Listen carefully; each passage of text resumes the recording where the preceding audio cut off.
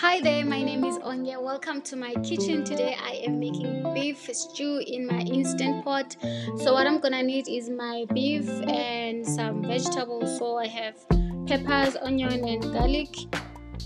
So what I'm gonna do is to chop up my onions and my peppers, and then on my instant pot, while it's still on the saute option, I'm gonna add a little bit of olive oil, and then I'm gonna fry my meat for about 2 minutes per side. So for seasoning I used allspice mix.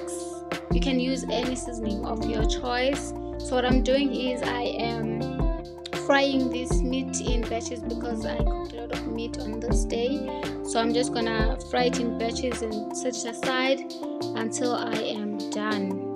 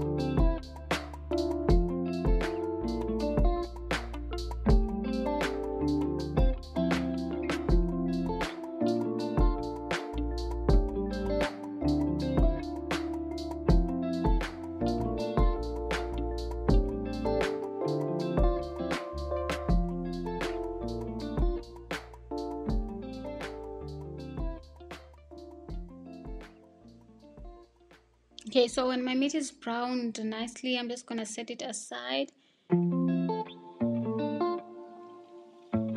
then I'm gonna add back my onions and my peppers, and then I'm gonna fry that and add just a little bit of barbecue sauce, and then I'm gonna add a little bit of water just to deglaze the pan. You can use water, you can use beef stock, or you can use even wine to deglaze your instant pot. If you don't deglaze it, it will not allow you to pressure cook. Then I add my seasoning here.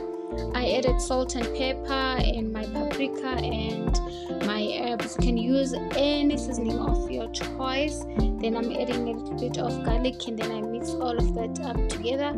And then I'm gonna add half a can of tomato.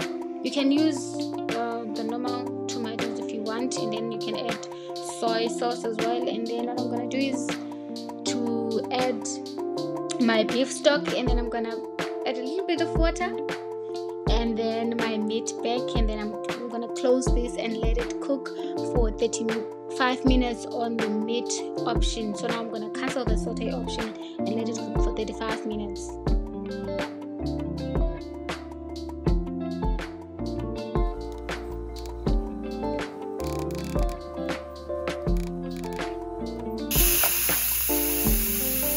My 35 minutes is up. Now my beef stew is ready, and there we go. If you want, you can add some gravy here just to thicken it up, or you can add some flour and a little bit of water to make it thick. But for me this was fine, and I served it with pap. You can serve it with mashed potatoes, or you can serve it with rice if you want.